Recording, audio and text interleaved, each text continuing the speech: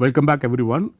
In this lecture actually I will continue with more representation theory because we still haven't defined some of the important objects that one can actually create in the representation theory. So, before that I will actually recall what we were doing in the last lecture. Okay, I made a very simple calculation mistake. I will rectify that now. So, we defined characters for this SL2 representations. So, if you recall, so what is character? So, you start with V being finite dimensional representation of SL2C. So, we talked about H character. So, we are simply just a character. So, the character of V is defined to be, you write V first of all direct sum of V gamma, where gamma coming from Z, where V gamma is nothing but the gamma eigenspace. Okay, those vector in V such that HV is nothing but gamma V. So, then so the character of V actually keep tracks of which gamma appear here in this eigenvalues and as well as the dimension of this V gammas. So, in particularly, so this is the character of V is the sum of dimension V gamma times x power gamma, where gamma is coming from Z, and it is a fact that this is actually element of the Laurent polynomial ring. Okay. So, one can actually restrict to Z, not a problem, but as well as you can see that one can think it as a element of this Laurent polynomials over complex numbers as well. So, then we try to actually compute what is the character of this VD. So, I wanted to actually simplify that. So, let me again do it. So, if I take this character of this VD, where VD is a given finite dimensional irreducible representation. Okay. So, then we know that this VD has this basis.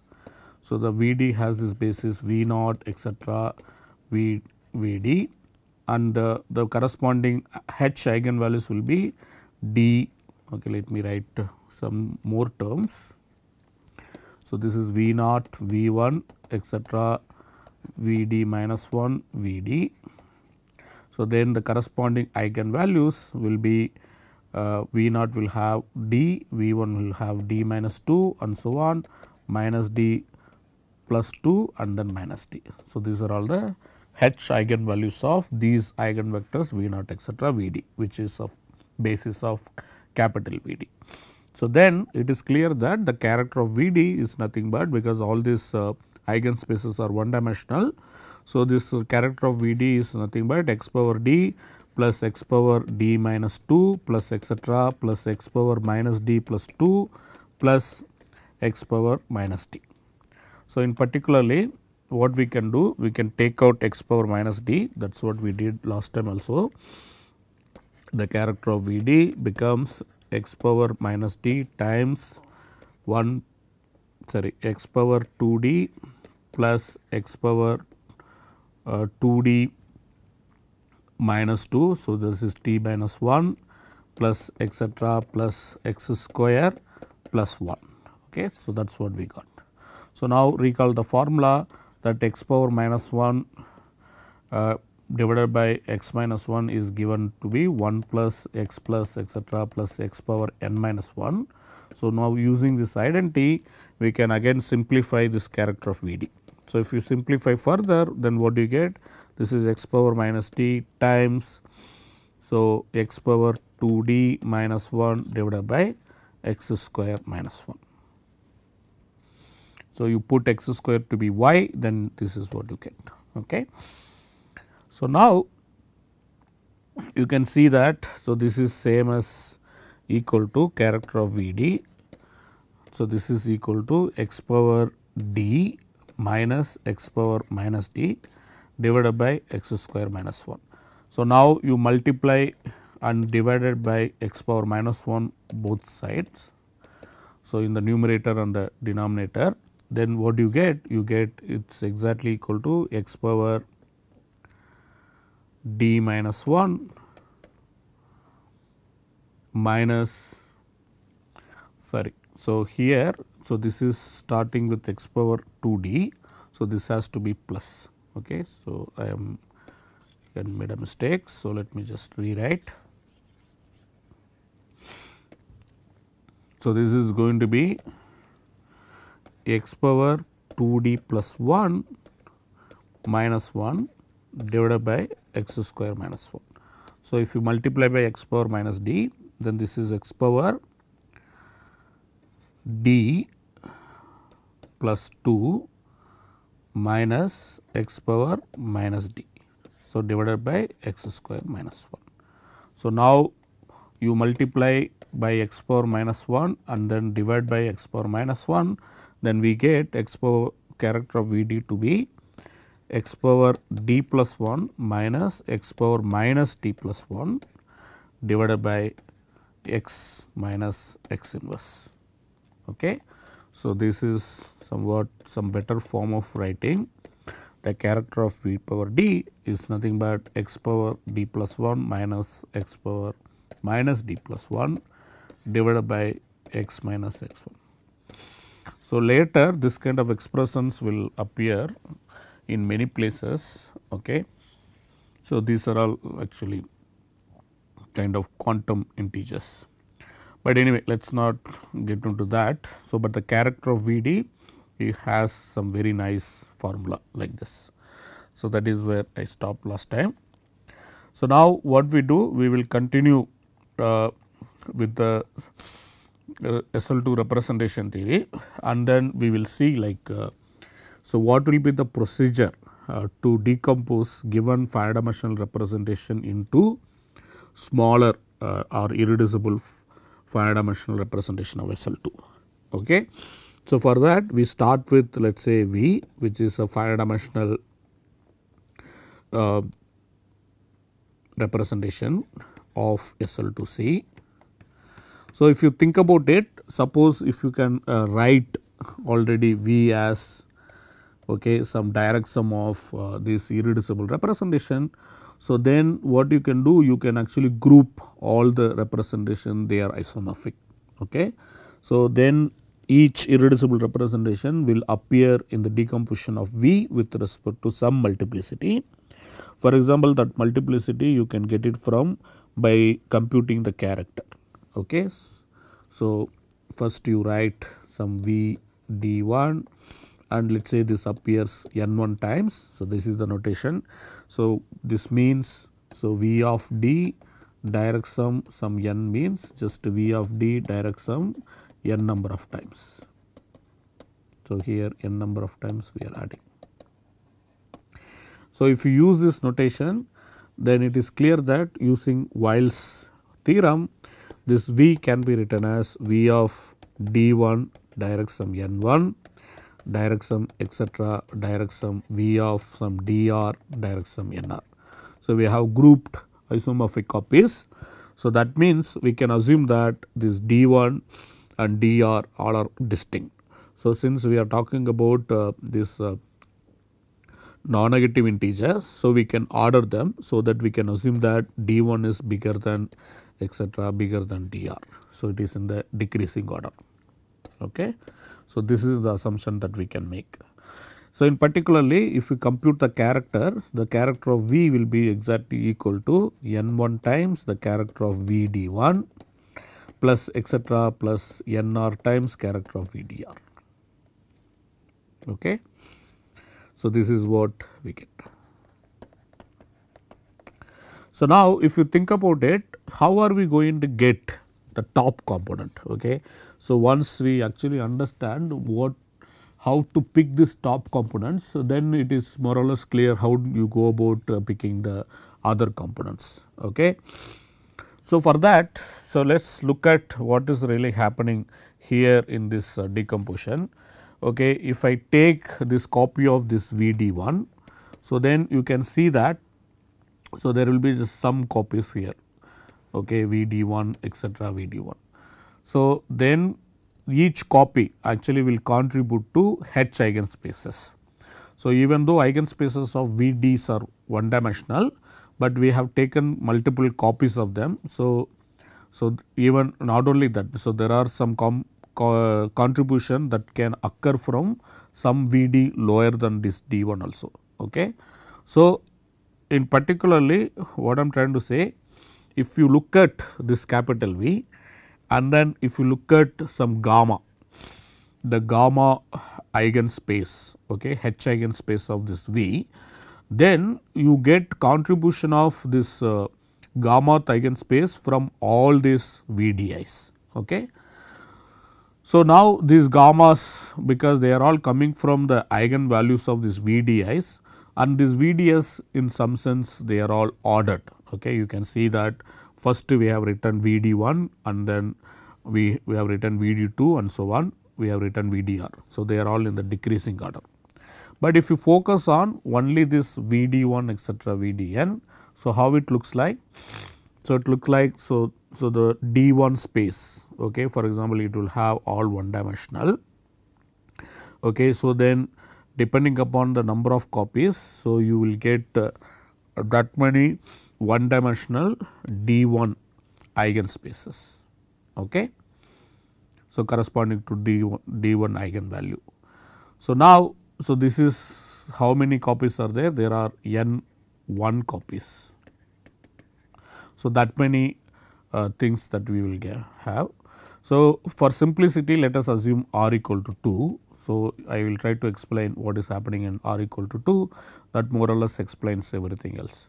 So, now if you go to VD2, so then what will happen? So, this D1 definitely greater than D2. So, the D2 will appear somewhere here. Okay. So, this D2 will be here. So, this is VD2 and so on VD2. So, this is how many copies? There are n2 copies of them. Okay. So, now if you think about it, this VD1 will actually contribute something like this. So, I can actually represent it using this rectangle. So, where the first box corresponding to eigenvalues D1. So, those are all the top eigenspaces, okay, inside this VD1 etc. VD1. So, now each box will contribute to one dimensional eigenspace for the VD1. So, this is VD1. Now, what will be the next? The next one will be VD1 minus 2. So, that will be just below this. So, that is just again you will get n1 copies of that D1 minus 2. So, then you can go and so on, then you reach VD minus 1. So, then this will be the least eigenvalue because this D1 is max. So, minus D1 will be the minimum. So, that will give you some box here.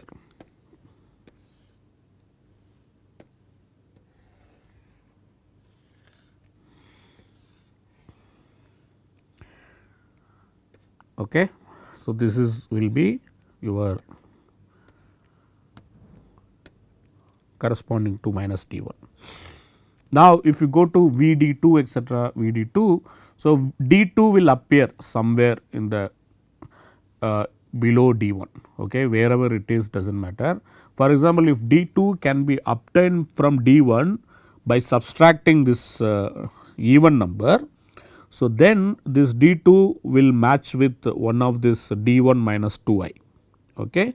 So, in that case it will actually match with this box here. So, let us say this is D1 minus 2i. Okay. So, in case D1 minus 2i is equal to D2, then whatever we are getting here, it will match up with this. Okay. Similarly, so then it will go all the way up to only that minus D2, okay, like this. So, this will be like minus D2.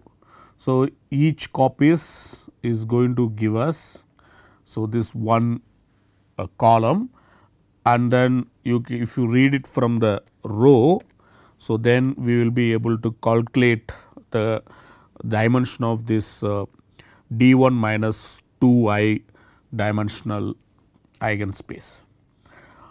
Of course, this picture is true only for when D2 is obtained from D1 by subtracting some even number. If this is not the case, then what will happen? The picture will look something like this. You will have first this D1 etc. D1, okay, something like this.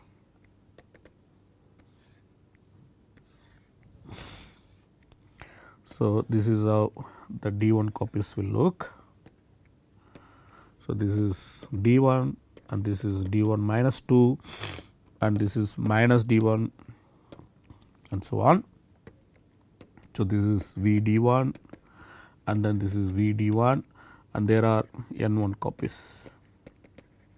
So, now let us say D1 minus 2i is not equal to D2. So, that means the parity differs. If the parity differs, so it is not going to be exactly hitting this D1 minus 2i. So, then what will happen? So, basically there is a mismatch. So, when you take that D2, so D2 will lie somewhere here, okay, but it will not contribute to that values of this D1 minus 2i. So, but it will just stay here, okay, but they are all having different parities. Okay, this is VD2, VD2 and here you have N2 copies, okay, and then here this is the D2 and then this is minus D2 and then you go like D2 minus 2 and so on and then minus D2 plus D2. So, there will not be any, like these two figures cannot match like here, okay, here this is matching, okay, but here it cannot match. So, then you can see that the contribution of the D2 dimensional the contribution of D2 eigenspace inside capital V will be same as just this N2 copies, okay. D2. So, this is like what we are observing. For example, if you are interested in picking up, okay, the top component VD1, so then all you need to do is just calculate the dimension of VD1. Okay. So, the number of copies N1 is going to be dimension of VD1. So, now what will be the number of copies VD2, okay, VD2. So, in case if there is a matching, okay, so that means D1 minus 2i is becoming equal to D2. So, then there is a contribution of this D1 minus 2i, that eigenspace coming from this VD1 etc. VDN, and similarly contribution again there is another contribution here, okay, coming from this VD2 etc. VD2. So, that means the dimension of VD2 will become exactly equal to N1 plus N2, okay. This is in case D1 minus 2i is equal to D2. So, then how do you recover N2? So, you just recover it by subtracting VD2 from VD1. Okay. So, now what happens if they do not match?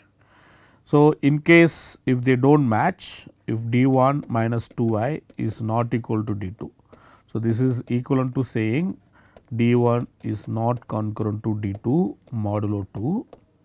So, in this case we will not have any contribution for this VD2 from this copies of VD1. Okay.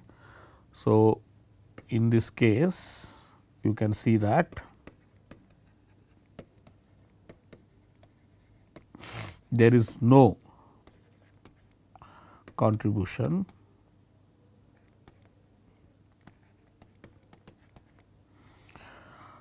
of VD1 in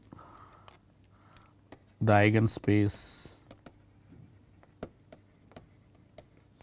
v power d2.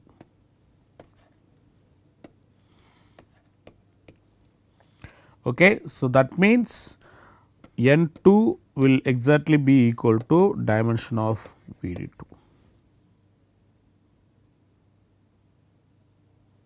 Okay. So, this is how you recover.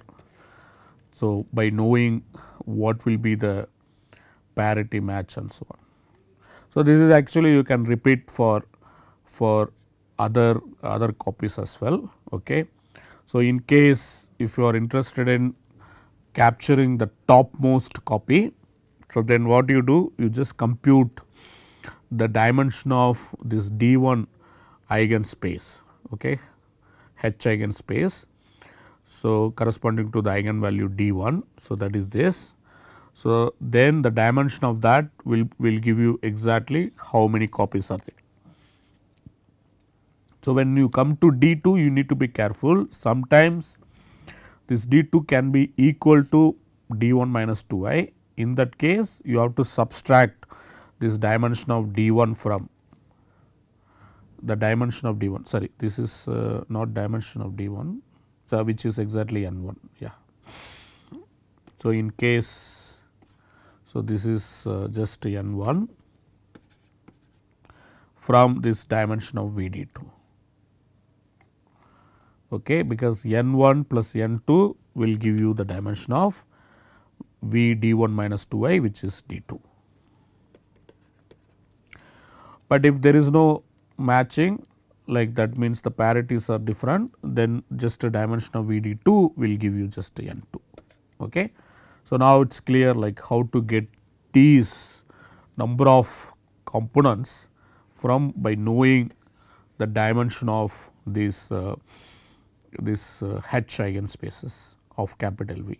Sometimes that is easy to calculate. Okay. In some sense, that is what we are recording inside the character V. Okay. So, character V contains all this data. So, this contains all these data that we are talking about, that we needed to recover the multiplicities. Those ni's are called multiplicities. Okay.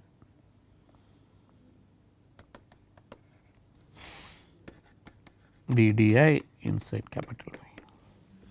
So, this is very important observation. Okay. This observation is actually telling us how to decompose given capital V, knowing the character, how to decompose capital V into direct sum of this irreducible representations. So, now like to get more hand on this, one should actually do lots of examples. Okay. Maybe I will leave it to you to check one of the important example. Okay. So, I leave it as exercise, maybe you can do the calculation and then see what happens. So, SL2C, so naturally sits inside SL3C. Okay. So, how it sits, you can take it to be this 3 by 3 matrices and then take star star star star and then 0 0 elsewhere. Okay. So, this is sitting inside SL3C and it is naturally isomorphic to SL2C. So, in particularly using this natural identification, you can make SL2 act on SL3. Okay. So, in particularly this is finite dimensional SL2 module. So, you can try to compute what will be the decomposition of this finite dimensional module. So, compute the decomposition of SL3. Okay. Treat it as SL2 module as above. Okay. So, this is something I am not doing, I expect you to do. So, now we will actually see some interesting construction of representations from old representations.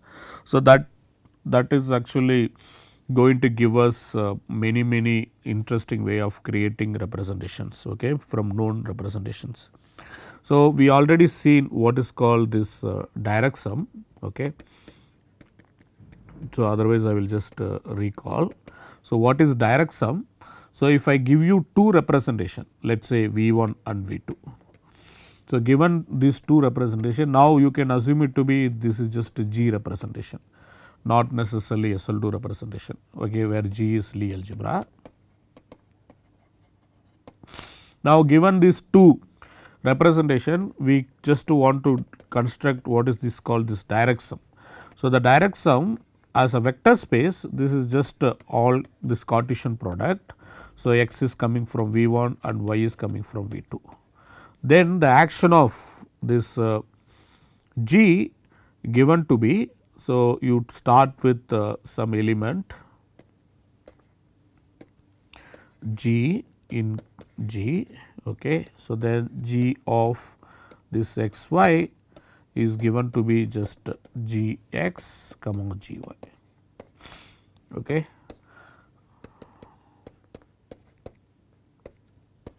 And I will leave it to you to check, this is actually defines action of G on V1 direct sum V2, and this makes what is called this direct sum, okay. So, direct sum of two G representation is again a G representation. So, this is not very hard to see. So, now we have what is called dual. So, this is very important concept, okay, dual representation. So, what is dual representation? Again you start with V, which is G representation. So, then we can construct this dual space, which is home V comma C. So, all functionals from V to C. So, again you take it to be over complex numbers. So, what is this? This is set of all linear transformation from V to C. T is C linear. We know that this is a vector space. Now, what is given? G is acting on this capital V. Now, using this action, we are going to define action of G on this V star. So, how it is defined? You take x in G and then theta in V star. So, to define what is x dot theta, we need to tell how that x dot theta acts on some given element V in capital V. So, you take V in capital V. So, for all this data, then you define x dot theta to be just acting on V to be as follows minus theta x dot V, okay, and this is true for all x theta and V. So, now I will check, okay, this is the only thing I will check. This is going to give us actually representation, G representation. So, what we need to check? So, we need to check that this is actually linear in both these variables, okay. All those things I will actually leave it to you to check. So, basically what we have defined? We have defined this phi star, okay, from G to this GL of V star, okay, where phi is given to be G to GL of V. Then how we define this phi star? Phi star of x is acting on V star to V star, where x takes theta to phi star of x of theta is nothing but this x dot theta. So, this x dot theta defined to be x dot theta of V equal to minus theta of x dot V for all V in V. So, that is how we have defined, and this is, if you think about it, this is minus theta phi of x V, okay. So, now we want to verify this is indeed actually representation. For that we need to verify this phi is linear. So, I will leave it to you to check that. So, only non-trivial part we need to check it is a Lie homomorphism. So, for that you can see that why it is a linear Lie homomorphism. So, if you take this bracket xy and then act it on theta, so we need to prove that this is exactly equal to x dot y dot theta minus y dot x dot theta. Okay. In other words, what is on the left hand side? Left hand side is bracket xy applied on theta and then you are just applying on some vector v, then you get minus theta xy acting on this v. But this is because this bracket xy acting on v, that is actually representation. So, you get minus theta x dot y dot v minus y dot x dot v, okay. And this is true for all v in v. So, that means what you are getting? You are getting this is exactly equal to minus theta x dot y dot v plus theta y dot x dot v. Okay. This is what on the left hand side. So, we need to verify this is what you get on the right hand side. So, let us look at what is on the right hand side. So, you take x dot y dot theta. So, just take the first term, then apply it on v and then see what happens. X dot y dot theta applied on v, then it is going to give you. So, first you want to think this as some theta dash. Okay. So, basically you think like this, x dot theta dash on v, where theta dash is y dot theta, okay, because this is again a functional. So, then you can see that this is by definition this is minus theta dash x dot v, okay. But you can go back and then see what is theta dash. Theta dash is y dot theta. So, that is going to give me minus y dot theta applied on this new element x dot v. So, then it is going to give me another minus. So, then this is minus. So, the minus minus will get cancelled, then theta y dot x dot v. So, the x dot y dot theta applied on v is going to give me this, okay, for all v in v. Similarly, if you compute y dot x dot theta applied on v, then you get first. So, you keep this y dot and then you take it to be that x dot inside. Sorry, you keep x dot, yeah, this is your theta dash. So, x dot theta minus y dot v. So, then the minus again another minus will pop up. So, that is going to cancel. So, theta of x dot y dot v. So, that is what you get. So, now what will be on the right hand side? So, that is the difference of these two. So, that is the difference of these two is theta of y dot x dot v minus theta of x dot y dot v. So, if you go back to the right hand side, so that is what we have, theta of y dot x dot v. So, that is the first term, and the second term is this minus theta x dot y dot v. So, that is what we have here. So, that proves left hand side is same as right hand side. Okay. So, that makes this phi star which we have defined is a Lie algebra homomorphism. So, that means V star is indeed representation for G. So, now we have another very interesting representation called tensor product. So, if you haven't seen the concept of tensor product, I urge you to go and look at it. Okay. For example, Damittenfoot will be a very good reference for tensor products. Okay. So, I am going to assume that you are all very familiar with the notion of tensor product, and I am going to just work with that assumption. So, what is tensor product? Okay. If I give you V and W, so these two are two G representations, then I can actually talk about this V tensor W over C. So, note that, so this will be span of over C all this what is called simple tensors, V tensor W, where V is coming from capital V and W is coming from capital W. Okay. and of course, tensor product is defined using some universal property and so on. So, I urge you to actually go back and then see what is that universal property and then how one can construct basis of this tensor product using the basis of capital V and capital W and so on, which I am not going to do in this course.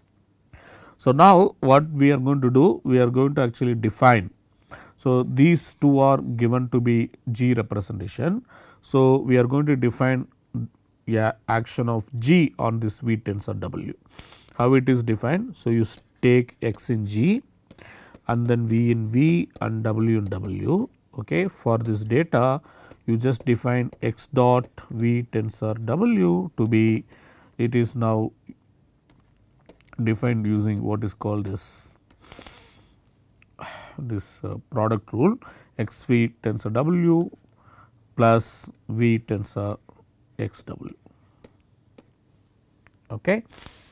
So, now once you have defined this for simple tensors, then it is easy to extend this linearly to entire tensor product, okay, because any typical element will look like finite sum of these simple tensors. Okay. So, now it is easy to actually check this is actually indeed gives you G action on this V tensor W. So, maybe I will leave it to you to check. Okay. So, here is the checking part, check V tensor W over C is again G representation using this star. Okay. So, now we have another important space, okay, which is the home space. Okay. This is home of representations. So, this is again very important concept, but if you know dual and tensor, it is easy to actually get back home. Okay. There is no problem, but anyway let me define what is this home representation. So, let us say V and W, they are given to be two representations of G. Okay. So, then one can consider what is called this home space. So, that is set of all linear maps, okay, set of all linear maps from V to W, where T is C linear. So, again we know lots of information about this home space. Okay. So, for example, one can construct basis of this home space using the basis of V and W. Okay. I will let you to think about all this. So, now how one going to define this action of G on this home V comma W using the action of G on V and W. So, that is defined as follows. So, if I take x dot theta, where x is coming from G and theta is coming from this home, okay, for all this. So, because theta is actually mapped from V to W, so I have to say that how it acts, this x dot theta acts on this capital V. So, for this data, what is x dot theta of V? So, that is given to me x dot theta of V, okay, because theta of V is an element of W, we have the action of x on theta of V. So, then you subtract theta of x dot V. So, that is your definition. Okay. So, this is your definition of this x dot theta that is acting on this V. So, if you take this definition, then I will encourage you to check that this home space is again becomes G representation. So, home V comma W is again G representation using this double star. Okay, at least once you should check these facts in your lifetime. Okay. So, these are all the facts once you check and then you will never check again. So, I will urge you to check these facts. Okay. So, now we have this natural isomorphism between this V tensor W star and then home V comma W. So, note that these two spaces have same dimension, okay, because they have same dimension. So, if you are working with only 5 dimensional spaces, so then these spaces must be isomorphic as vector spaces, because dimension of both these spaces are the product of the dimension, because dimension of the dual is dimension of the space. So, the product actually is giving you the dimension. So, that means there is some isomorphism, but what I am saying, there is a natural isomorphism between these two. Okay. So, I actually kind of leave it to you to find out that natural isomorphism, and then using that natural isomorphism you can prove that. So, this is indeed isomorphic to. So, okay, the isomorphism should be like this. I will leave it to you to check this isomorphism indeed G module isomorphism if you start with V and W are G modules. So, this is G module isomorphism. Okay. For example, when W is C, then you get V star sensor C. So, which is isomorphic to V star. So, that is exactly equal to isomorphic to home V comma C. Okay, this is the way to remember where to put dual. So, this is again I will leave it as exercise. It is very interesting exercise. Once you figure out how to define the G action here, and because there is a G action here, you can see that indeed the G action of this home space coming from the G action of this V star tensor W, because you already have G action on V star and then you have defined G action on W. Now, using this natural isomorphism between these two spaces, one can define G action on this home V comma W. So, that is the action indeed we have defined here in this double star. Okay. So, that is all like direct computations you can actually do and then verify. So, I am not going to do. So, this is all like about general construction of modules from the known modules. Okay. Of course, you can always think about like various sub modules and then the quotient modules and so on. They are also some way of producing new modules from the given modules. Okay. So, once we have constructed all this, then we can ask this following natural questions for SL2. For example, so what you can do, so you can take this VD, okay, and then you can actually look at this dual. Okay. So, the very first exercise prove that this VD star is again irreducible. Okay. Because it is irreducible, so VD star must be isomorphic to some V of something.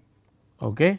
So, I just like let you to figure out what will be that something. Okay. This is going to be again some natural number, okay, and then you just figure out what should be that natural number, sorry, non-negative integer. So, the second question, so if once we have this tensor product, okay, so then it is immediately one can construct tensor product of two different irreducible modules. Okay. So, for example, you can take Vn tensor Vm for given n and m coming from Z plus. Okay. So, this is 5 dimensional representation of SL2C. So, the very first exercise you can prove that this is irreducible if and only if one of this n and m must be 0. Okay. So, this is irreducible if and only if the product is 0. So, indeed if you take n to be 0, then it corresponds to V 0, but V0 dimension will be d plus 1. So, 0 plus 1. So, it is one dimensional. So, it is isomorphic to just that complex numbers or the trivial module. So, if you take trivial module tensor with Vm, you will be getting actually the same module. Okay, this is inbuilt exercise. If you take Vm tensor with V0, then you get Vm again. This is true for all m. Okay, and it is not hard to see that V tensor W will be isomorphic to W tensor V as G representations. Okay.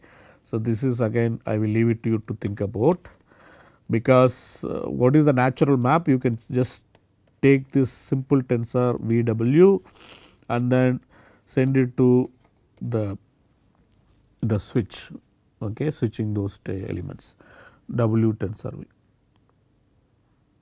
Okay. So, this is actually even to get this map. Okay. So, this is you are going to define it on simple tensor, but you want to define this on the entire space. Okay. For that you can't just start with this map and then extend linearly to V tensor W, because the simple tensor they do not form a basis. Okay. They are just spanning set, and when you allow VW to be like any elements, then definitely you are over counting. So, definitely it will not become a basis.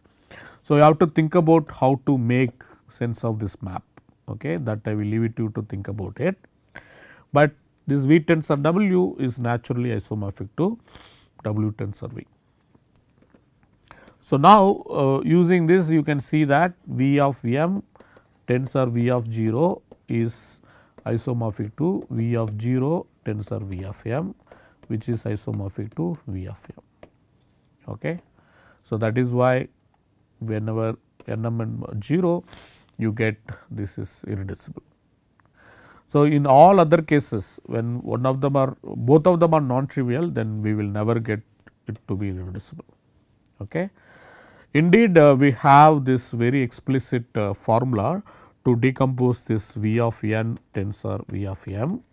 So, the formula is read as follows. So, if we decompose this, then this is isomorphic to, so V of m plus n direct sum etc. direct sum V of mod m minus n. Okay. So, each this V of m plus n etc. V of mod m minus n occur only once. Okay. The multiplicity of these modules are 1, and exactly these modules will occur in this tensor. Okay. This is actually very interesting exercise. So, one can do this in many ways. For example, one can do this at the level of character as well. We know what is the character of V of n. Character of V of n is nothing but x power n plus 1 minus x power minus n plus 1 divided by x minus x inverse. So, now what do? You just multiply these two and then try to actually group them together, then you will get what is on the right hand side.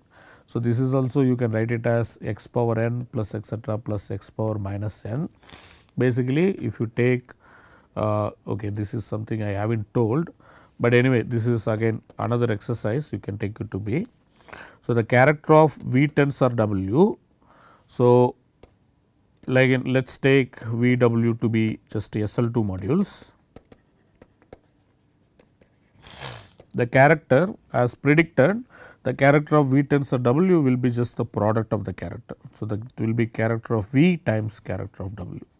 So, this is just a simple proof, because we are talking about only one eigen spaces corresponding to only one operator. For example, if you take this V tensor W gamma, so which is the gamma eigenspace, then you can see that this will be just a sum of all these eigenspaces V gamma dash tensor, okay, V gamma double dash, where gamma dash plus gamma double dash will be exactly gamma. So, in particularly the dimension of this space V tensor W gamma will be equal to summation dimension of this V gamma dash times dimension of V gamma double dash. So, indeed that is what you use in order to prove this product formula. Okay. So, check this and then using this you can get immediately this. Okay, I will stop here with this all exercises. So, unless you revise the notion of tensor products, so these exercises will become actually very difficult for you. So, I recommend you to actually revise the notion of tensor products and then using that you can do all these exercises. Okay. So, I will continue in the next lecture with the Cartan criteria for solvability and semi simplicity. So, those are very important concepts. Like I said, to prove those theorems we need to actually revise what is called this Jordan-Chevalier decomposition. So, I will lecture on that, I will add it as appendix. Okay. You can actually go through that, not a problem. Thank you.